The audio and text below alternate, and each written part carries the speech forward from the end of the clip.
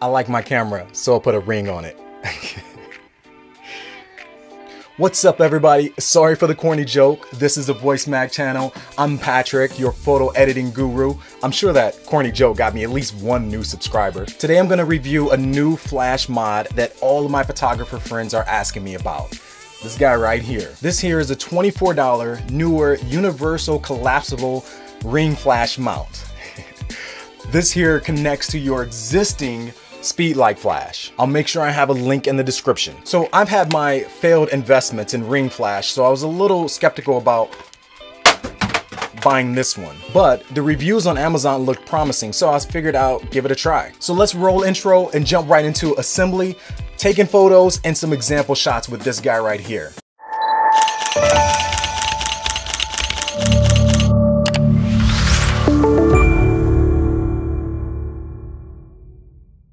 So a lot of YouTube channels jump into how to shoot with the ring flash and how to get great photos with your ring flash, but not a lot of YouTubes jump into why use a ring flash. And that's what I want to touch on first before we get started. So your ring flash, its goal is to provide even illumination throughout your shot, minimizing shadows. So ring flashes are used a lot with macro photography, portraits, and fashion photography.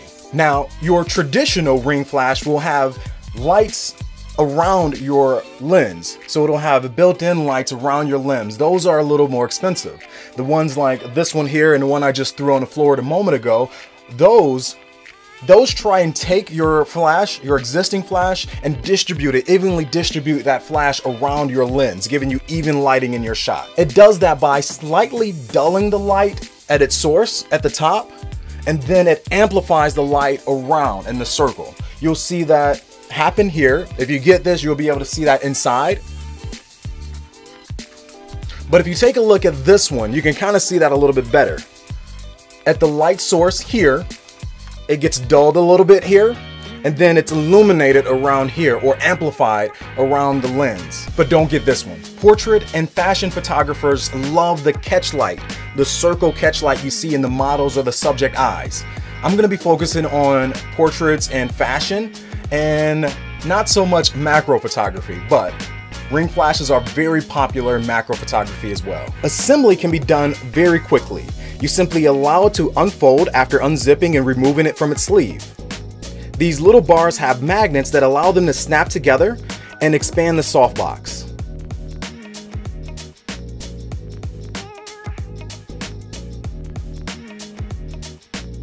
Next, you'll put the camera in place using the proper openings for lens and your speed light. Then you'll use this strap that has Velcro on it to lock your speed light in place.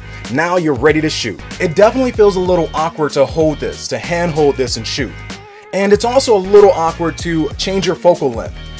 If you're shooting from behind, you have to reach around front and do your zoom like this. I highly recommend using a tripod. And for me, it wasn't too much of a hassle when adjusting my focal length while shooting. Take a look at these gorgeous images. You see the catch light in the eyes?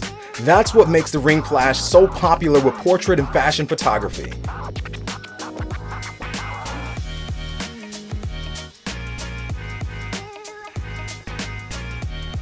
Now, issue 50 of Good Light magazine features a very informative magazine about using your ring flash. It even has some cool setups for ring flash by itself or incorporating the ring flash into your existing lighting setup. Now, in the examples I gave you, they were just using a single ring flash to light my subject. No rear lights, just one light. So, essentially, that's a $24 setup, unless you don't have a speed light already. I used a simple one light setup, 50mm lens, and a 1.8 aperture. I stand about 5 feet away from my model. Pro tip, the closer you are to your model, the bigger the catch light effect in the eyes. I definitely keep my aperture wide open. I shoot at about a 200th of a second and an ISO of 100. Here are some more of the results.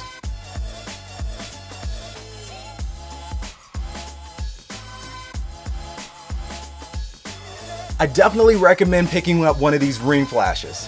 For portraits, it's as essential as a 50mm lens.